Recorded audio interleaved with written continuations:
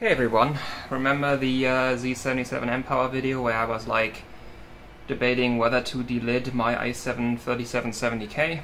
Well, I set it to 1.35 volts and 4.5 gigahertz, and it ran that stable, no big surprise, but it immediately shot up to 95 degrees on two of the cores. The others were like below 90.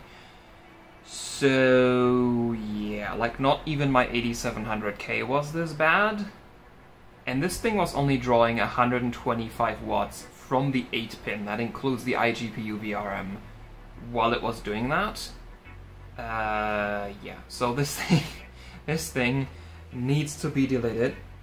I should have enough liquid metal left to liquid metal this, so that's the plan. If I don't, I'm just gonna like use normal thermal paste, but we are delidding this chip today using my Debauer delidding tool, which I originally bought for my 8700K. But I don't actually know if it's certified to work with 1155 CPUs, but like I've delidded Core 2 Duos with this. As long as it fits in the tool, it's gonna work with it. So let's do that. Also, let's like bring the camera a bit closer to the action, shall we?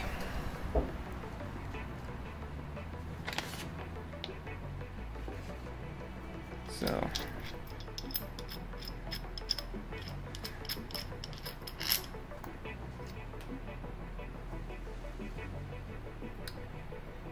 the corner is there, and does it fit? It does. Okay. So then, yeah, so like Ivy Bridge is not soldered as far as I know. The soldered ones is like Sandy Bridge is soldered as far as I know. So this thing should like pop off very quickly.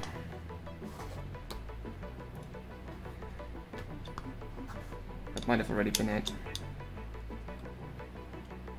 Yeah, it's already off.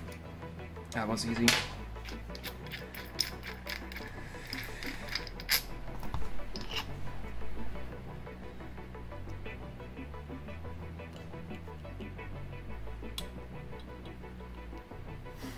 Yeah, that's some that's some good thermoconcrete. Oh my god, this chip must have been running so hot. Look at that underfill just being like brown. That only happens when this thing spends like a significant amount of time, like above 80 degrees. I mean, this thing was shipped to me with an Intel stock cooler on it that had like no contact whatsoever. Like it actually was loose. Yeah, this thing needs to be deleted. Okay, so let's get rid of the excess thermal paste.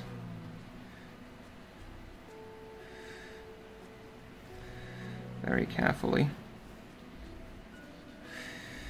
I'm also pleased to see that there's, well, at least I can't see them, on 14 nanometer CPUs, there's like 4 smaller gold contact pads, about here-ish, that you need to, well, you don't need to, but you probably should cover with tape if you want to liquid metal your CPU.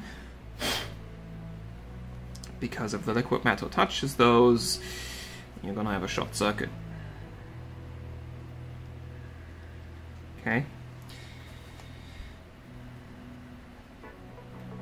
This is like actually, yeah, I mean the CPU is about, not just about, it's literally 10 years old, so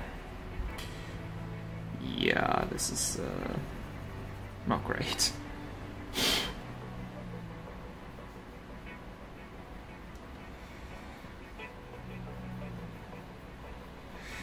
Okay, so now we need something to get rid.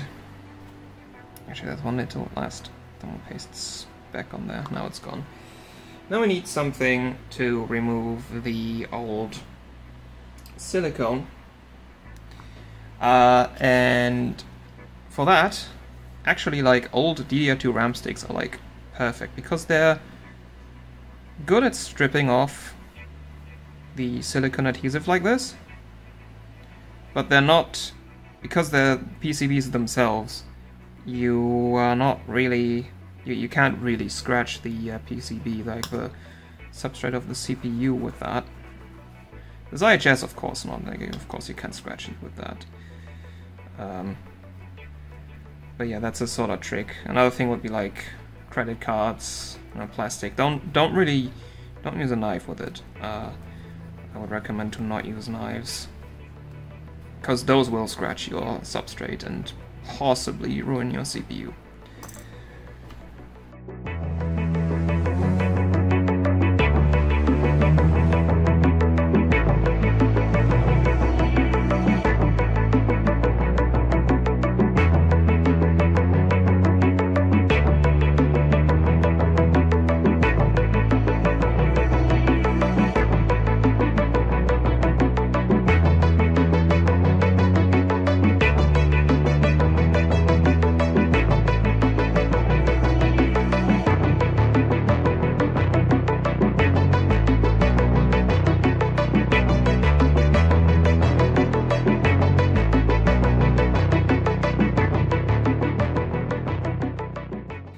Alright, that should be good enough now that we can go spread a liquid metal on this.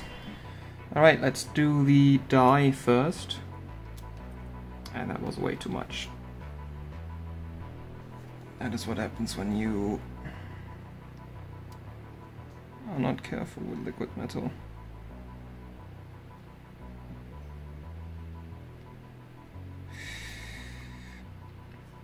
Yeah, pressing on the tube is way easier than you think.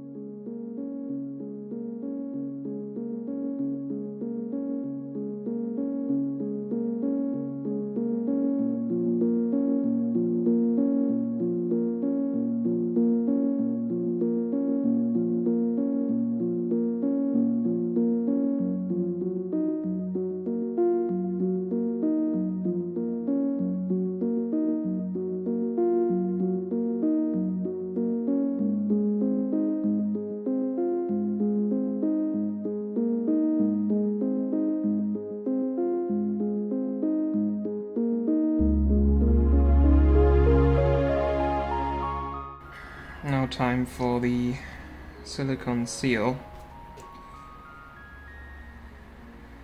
And for that, we're actually just gonna do this, the good old fashioned way of having a massive mess.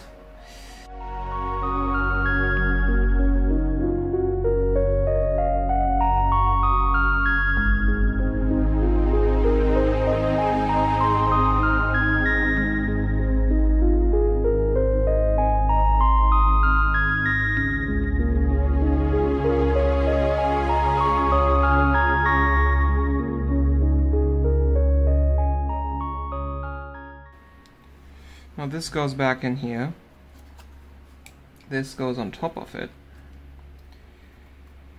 and this goes inside.